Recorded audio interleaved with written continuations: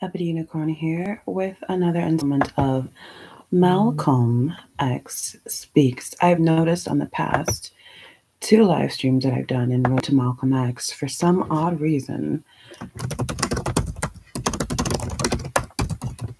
it blurs out Malcolm and it always goes Malm, like on the last two live streams that I did.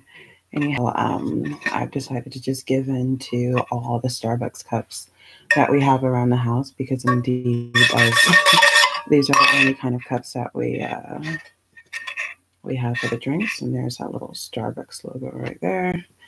And this is tea with cinnamon and ginger. So, hi Randy SoCal, it's very nice to see you.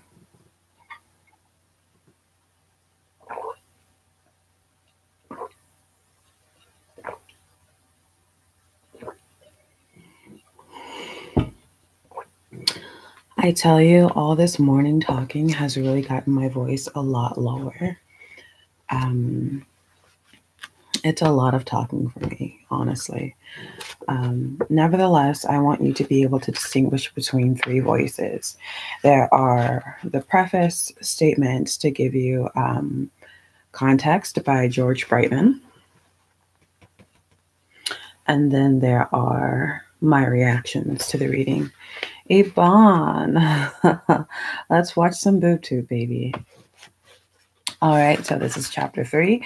And because chapter 3 is long, at least for listening purposes, I'm going to go ahead and break this down like into a 1 hour live, and then I'll do another one with a part with the same ballot or the bullet as well. More Malcolm. Awesome. I love you, Eva. All right, so now this is a preface from George Breitman. 10 days after Malcolm X's Declaration of Independence, the Muslim Mosque Inc. held the first of a series of 4 Sunday night public rallies in Harlem, at which Malcolm began the job of formulating the ideology and philosophy of a new movement. In the opinion of many who heard these talks, they were the best he ever gave. Unfortunately, taped recordings of these meetings were not available in the preparation of this book. Simultaneously, however, Malcolm began to accept speaking engagements outside of New York at Chester, Pennsylvania, Boston, Cleveland, Detroit, etc., and tapes of some of these were available. In the Cleveland talk given at the Corey Methodist Church on April 3rd, 1964, Malcolm presented many of the themes he had been developing in the Harlem rallies. The meeting, sponsored by the Cleveland chapter of the Congress of Racial Equality, that is CORE, took the form of a symposium entitled The Negro Revolt. What comes next? The first speaker was Louis E. Lomax, whose talk was in line with core doctrine, as in CORE, right? Was in line with core doctrine and was well received by the large, predominantly Negro audience. Malcolm's talk got even more applause, although it differed in fundamental respects from anything ever said at a core meeting.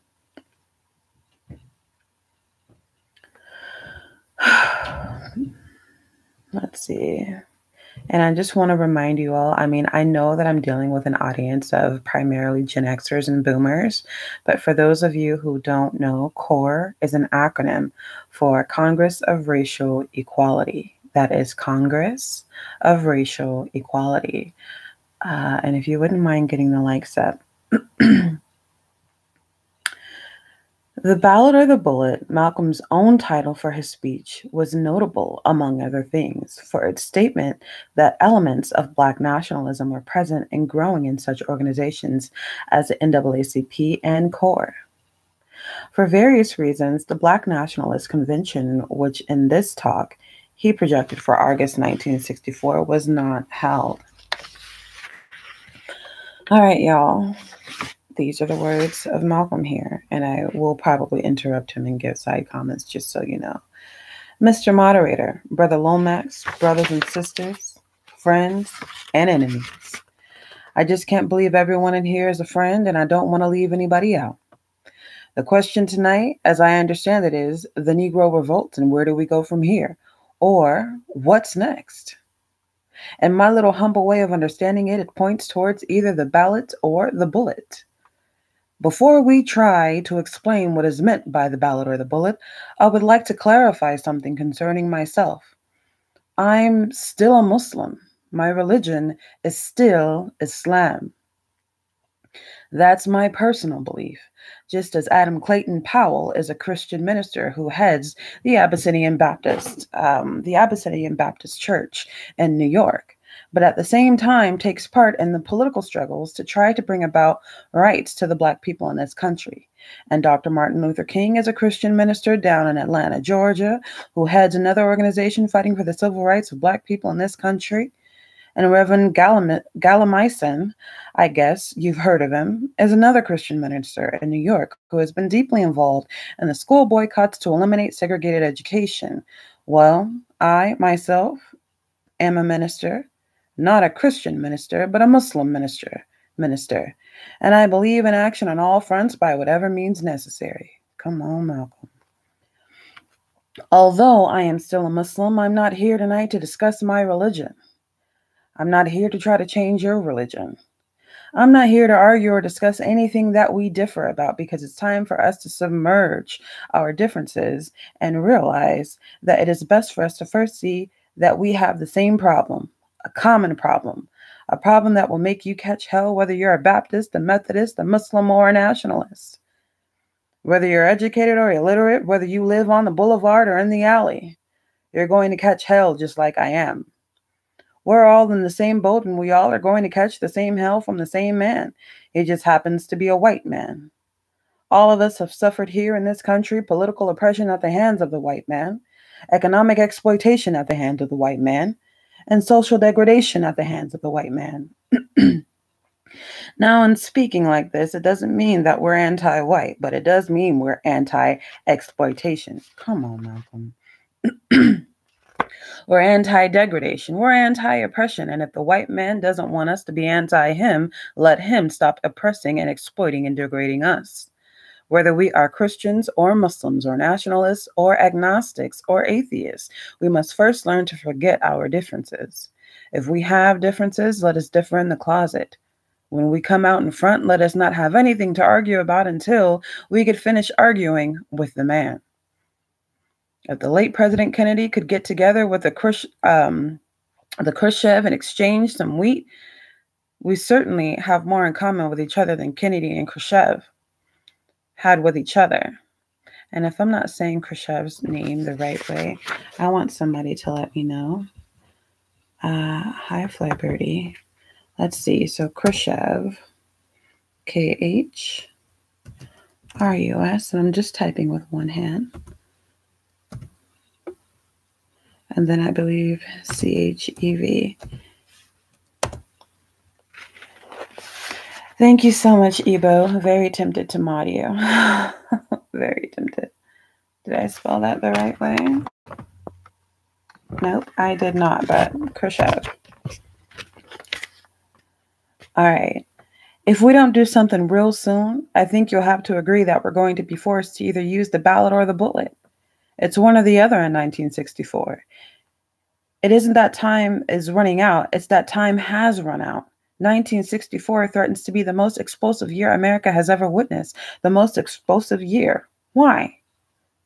It's also a political year. It's the year when all of the white politicians will be back in the so-called Negro community jiving you and me for some votes. The year when all of the white political crooks will be right back in your and my community with their false promises, building up our hopes for a letdown, with their trickery and their treachery, with their false promises, which they don't intend to keep. As they nourish these dissatisfactions, it can only lead to one thing, an explosion. And now we have the type of black man on the scene in America today. I'm sorry, Brother Lomax, who just doesn't intend to turn the other cheek any longer. Don't let anybody tell you anything about the odds are against you. If they draft you, they send you to Korea and make you face 800 million Chinese. If you can be brave over there, you can be brave right here. These odds aren't as great as those odds. And if you fight right, and if you fight here, you will at least know what you're fighting for. I'm not a politician. I'm not even a student of politics. In fact, I'm not a student of much of anything. I'm not a Democrat. I'm not a Republican, and I don't even consider myself an American. If you and I were Americans, there'd be no problem. Those hunkies that just got off the boat, they're already Americans. Polacks are already Americans. The Italian refugees are already Americans. Everything that came out of Europe, every blue-eyed thing is already an American. As long as you and I have been over here, we aren't Americans yet. Well, I am one who doesn't believe in deluding myself. I'm not going to sit at your table and watch you eat with nothing on my plate and call myself a diner. Sitting at the table doesn't make you a diner unless you eat some of what's on that plate. Being here in America doesn't make you an American. Being born here in America doesn't make you an American. Why, if birth made you American, you wouldn't need any legislation. You wouldn't need any amendments to the Constitution. You wouldn't be faced with the civil rights filibustering in Washington, D.C. right now. They don't have to pass civil rights legislation to make a Polak an American. No, I'm not an American. I'm one of the 22 million Black people who are the victims of Americanism. One of the 22 million Black people who are victims of democracy. Nothing but disguised hypocrisy.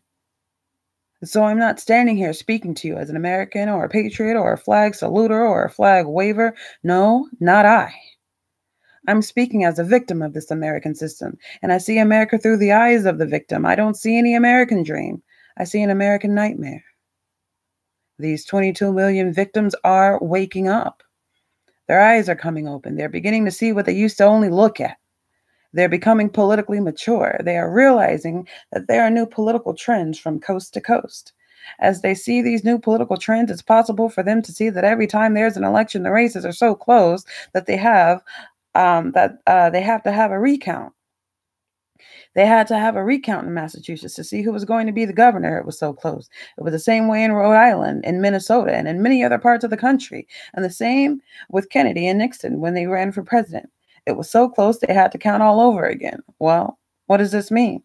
It means that when white people are evenly divided and Black people have a block of votes of their own, it's left up to them to determine who's going to sit in the White House and who's going to be in the doghouse. Now, I remember hearing this speech and the round of applause after he said the word doghouse.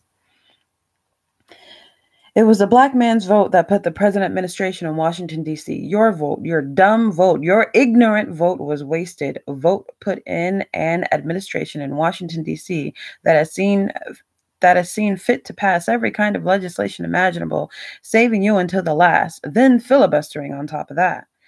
And your and my leaders have the audacity to run around clapping their hands and talk about how much progress we're making and what a good president we have. If he wasn't good in Texas, he sure can't be good in Washington, D.C., because Texas is a lynch state. Come on, Malcolm, and it still is. It is in the same breath as Mississippi, no different. Only they lynch you in Texas with a Texas accent, and in Mississippi, and they lynch you with a Mississippi accent. And these Negro leaders have the audacity to go and have some coffee in the White House with a Texan, a Southern cracker, that's all he is. And then come out and tell you and me that he's going to be better for us because since he's from the South, he knows how to deal with the Southerners. What kind of logic is that? Let Eastland be president. He's from the South too. He should be better able to deal with them than Johnson. In this present administration, they have in the House of Representatives 257 Democrats and only 177 Republicans. They control 2/3 of the House vote. Why can't they pass something that will help you and me? In the Senate, there are 67 senators who are of the Democratic Party. Only 33 of them are Republicans. Why? The Democrats have got the government so sewed up, and you're the one who sewed it up for them. And what have they given you for it? 4 years in office? And just now getting around to some civil rights legislation? Just now, after everything else is gone, out of the way, they're going to sit down now and play with you all summer long?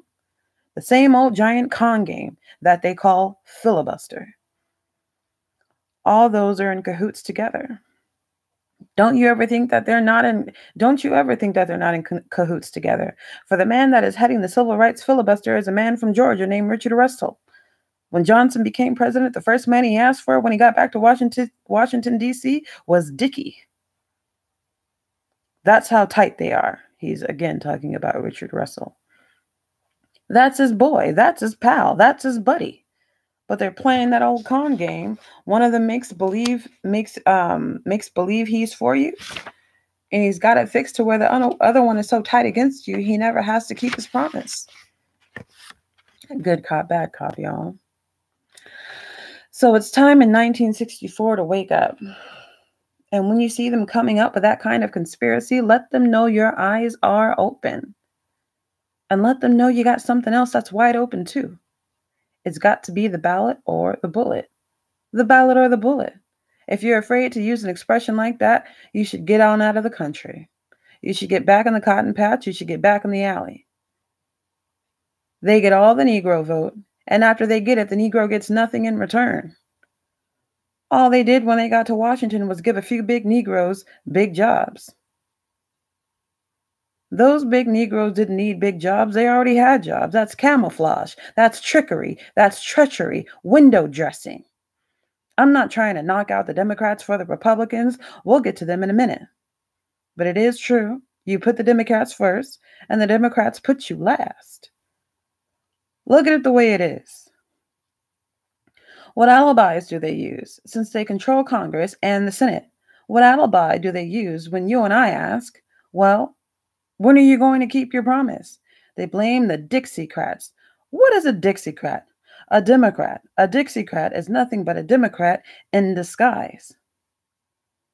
The titular head of the Democrats is also the head of the Dixiecrats, because the Dixiecrats are a part of the Democratic Party. The Democrats have never kicked the Dixiecrats out of the party. The Dixiecrats bolted themselves once, but the Democrats didn't put them out. Imagine these low-down Southern segregationists put the Northern Democrats down, but the Northern Democrats have never put the Dixiecrats down. No. Look at that thing the way it is. They've got a con game going on, a political con game, and you and I are in the middle. It's time for you and for me to wake up, and it's time to start looking at it like it is and trying to understand it like it is, and then we can deal with it like it is. The Dixiecrats in Washington, D.C. control the key committees that run the government. The only reason the Dixiecrats control these committees is because they have seniority. The only reason they have seniority is because they come from the states where Negroes can't vote. This is not even a government that's based on democracy. It is not a government that is made up of representatives of the people. Half of the people in the South can't even vote. Eastland is not even supposed to be in Washington. Half of the senators and congressmen who occupy these key positions in Washington, D.C., are there illegally, are there unconstitutionally. I was in Washington, D.C. a week ago, Thursday, when they were debating whether or not they should let the bill come onto the floor. And in the back of the room where the Senate meets, there's a huge map of the United States. On that map, it shows the location of Negroes throughout the country. And it shows that the southern sections of the country, the states that are the most heavily concentrated with Negroes, are the ones that have senators and congressmen standing up, filibustering, and doing all other kinds of trickery to keep the Negro from being able to vote. This is pitiful. But it's not pitiful for us any longer. It's actually pitiful for the white man, because soon now, as the Negro awakens a little more and sees the vice that he's in, sees the bag that he's in, sees the real game that he's in, then the Negro is going to develop a new tactic. The senators and congressmen actually violate the constitutional amendments that guarantee the people of that particular state or county the right to vote.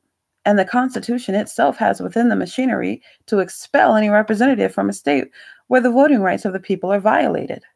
You don't even need new legislation. Any person in Congress right now who is there from a state or a district where the voting rights of the people are violated, that particular person should be expelled from Congress. And when you expel him, you've removed one of the obstacles in the path of any real meaningful legislation in this country.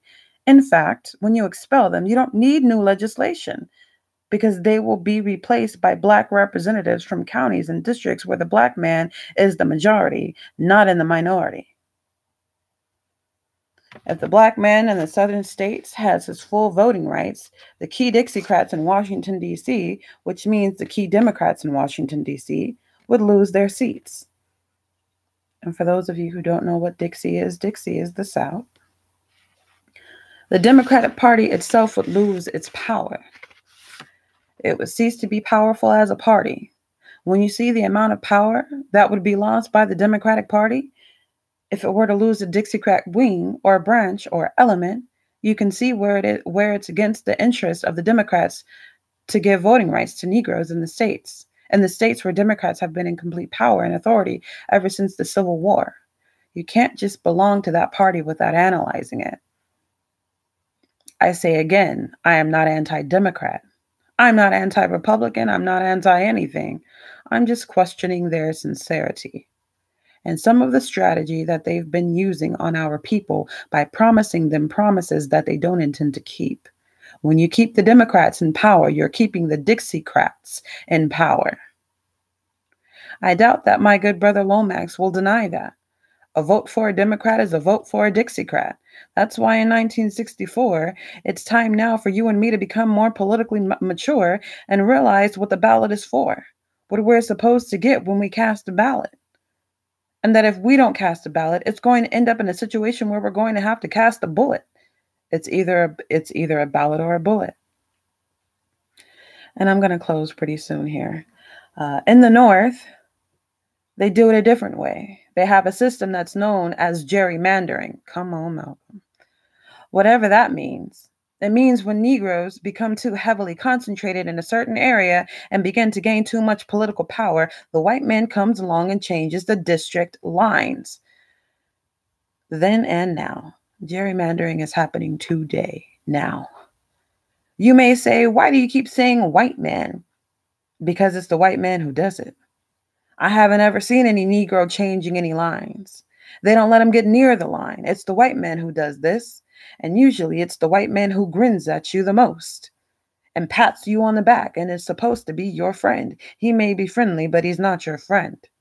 So what I'm trying to impress upon you in essence is this. You and I are in America faced not with a segregationist conspiracy. We're faced with a government conspiracy. Everyone who's filibustering is a senator. That's the government. Everyone who's finagling in Washington, D.C. is a congressman. That's the government. You don't have anybody putting blocks in your path, but people who are a part of the government. The same government you go to, the same government you go abroad to fight and die for is the government that is in the conspiracy to deprive you of your voting rights, deprive you of your economic opportunities, deprive you of decent housing, deprive you of a decent education. You don't need to go to the employer alone. It's the government itself, the government of America, that is responsible for the oppression and exploitation and degradation of Black people in this country. And you should drop it in their lap. This government has failed the Negro. The so-called democracy has failed the Negro and is still failing the Negro. And all these white liberals have definitely failed the Negro. So where do we go from here? First, we need some friends. We need some new allies. The entire civil rights struggle needs a new interpretation, a broader interpretation. We need to look at the civil rights thing from another angle.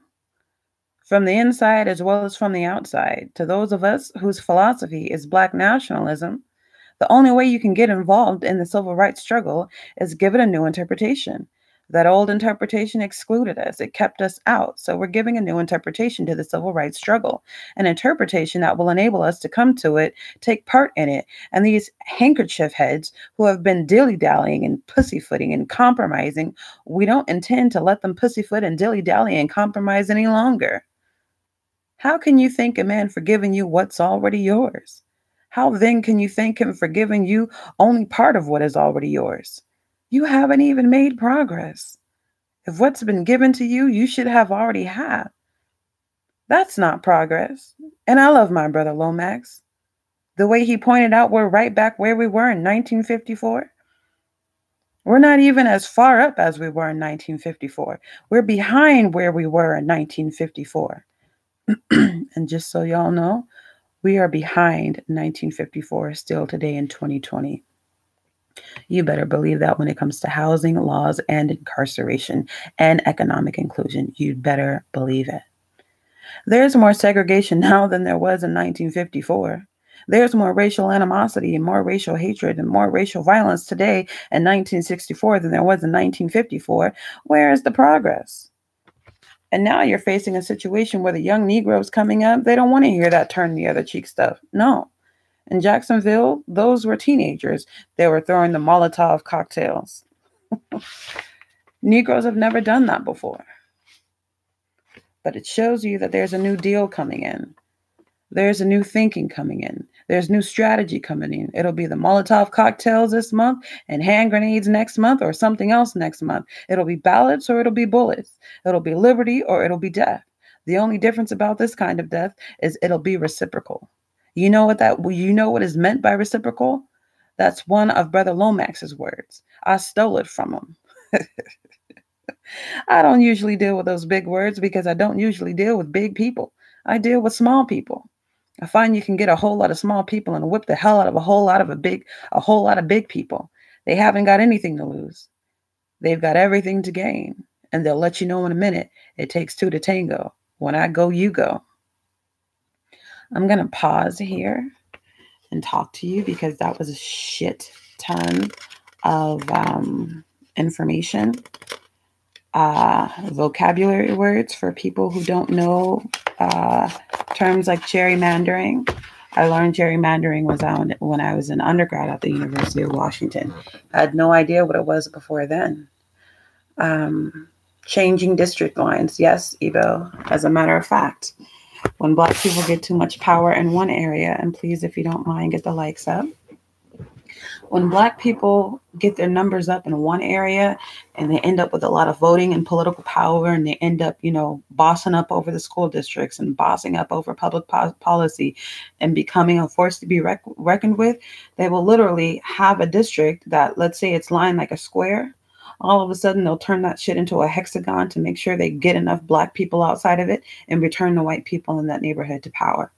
If you would just see some of the lines created via gerrymandering in Seattle, Washington, while people are telling you it's so liberal here, it's fucking shocking. I mean, people will gerrymander to the point where, like, it looks like a damn stick figure or a damn abstract painting. And it's just like, my nigga, that's not a neighborhood. That's not a district. That's a con. That's a con. That's not that real hood, but they will re-outline that shit every time. Banks will do the same thing with redlining.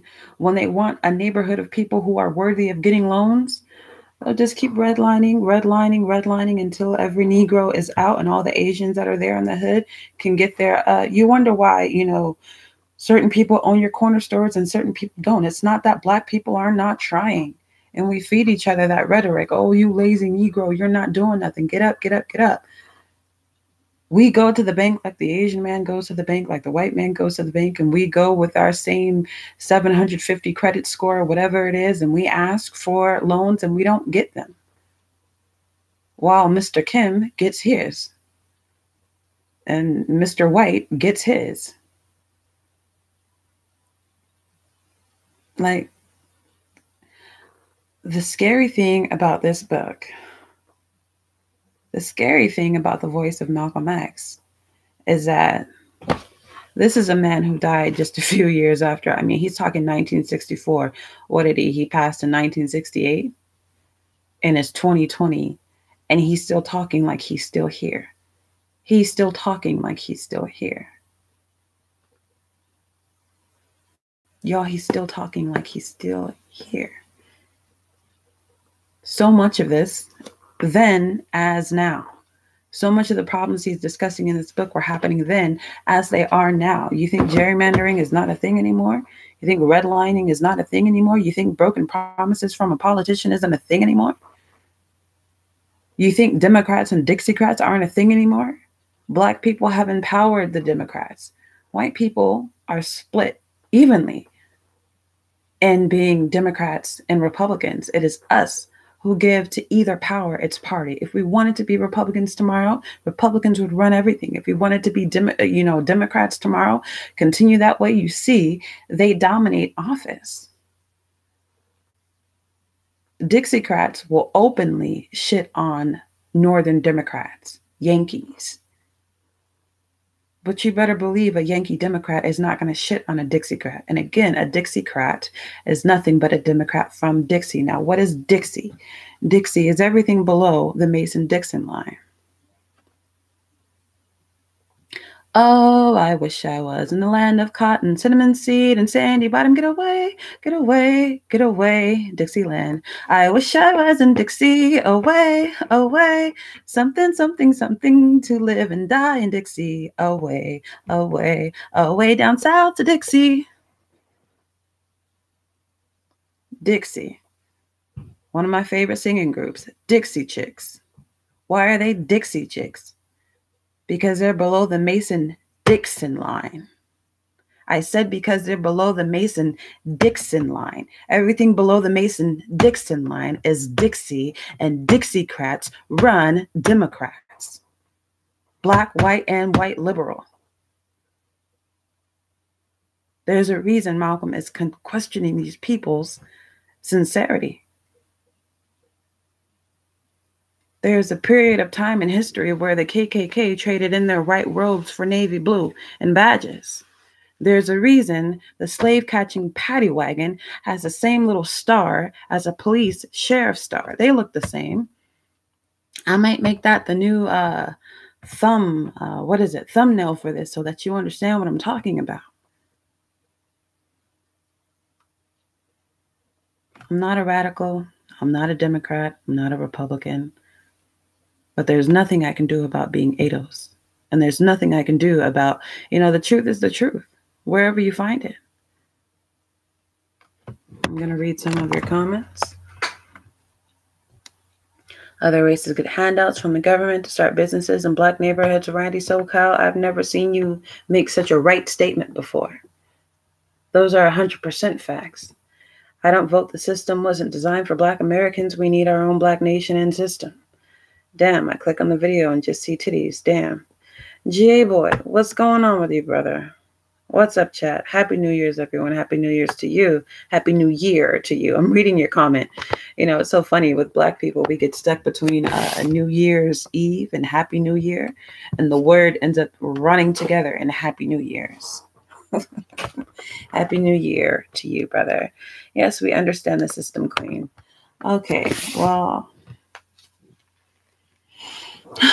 I feel like that was a long enough live in terms of reading, just because you want to go section by section and really think over these things and give commentary and mull it over in your mind before you move on in a book like that.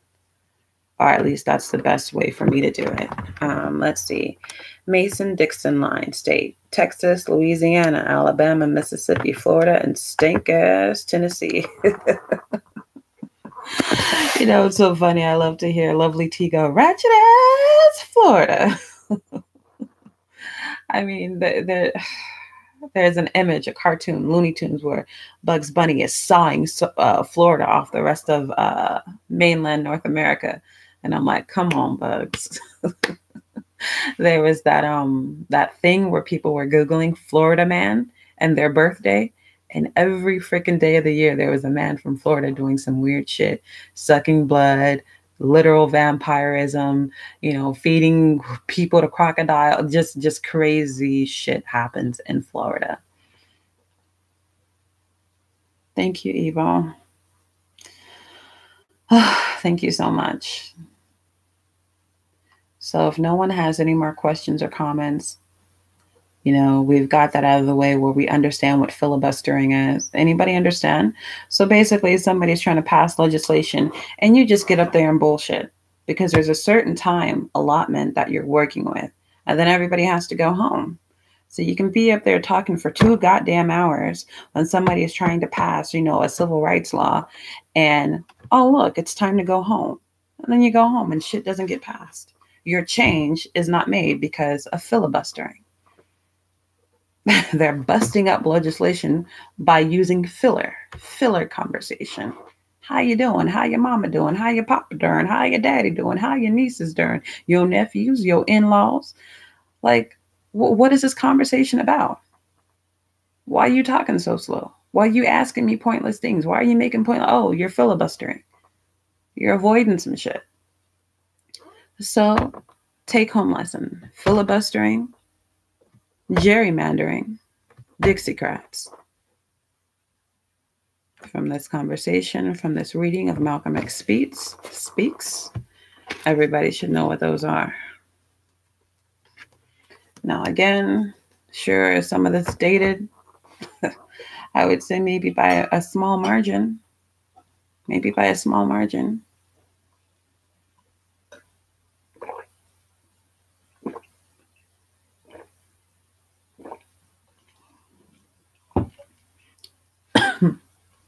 Oh my God. I just had a ton of ginger and cinnamon at the bottom of the cup that I just swallowed up really quick.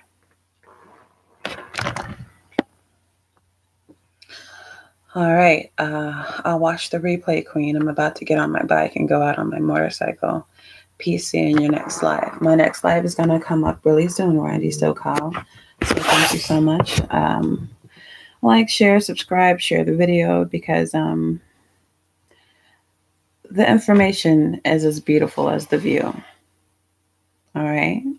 I said the information is as beautiful as the view. The information is as desirable as the view.